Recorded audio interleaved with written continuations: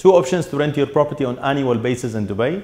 Number one is to rent it directly to a tenant. Number two, to rent it through a real estate agency that has the right to sublease your property.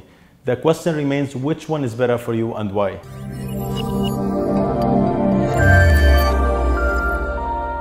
In my experience as the CEO and the owner of one of the largest real estate agencies in Dubai, I can tell you that in most cases, it's far better for you to have a direct tenancy contract with a tenant and not to go through a subleasing agency for two main reasons.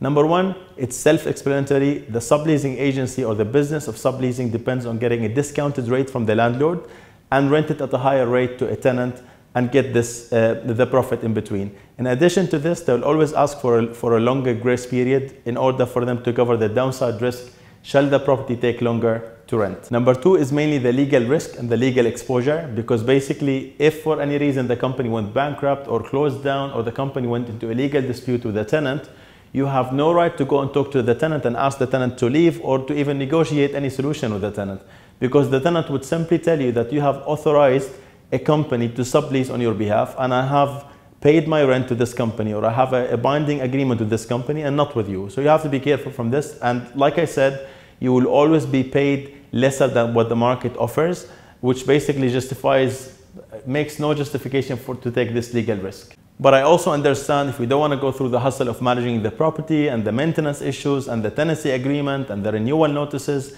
so you can simply then hire a professional property manager who can take this hustle away from you and who can manage your property and manage your tenant and always get you the best out of your property.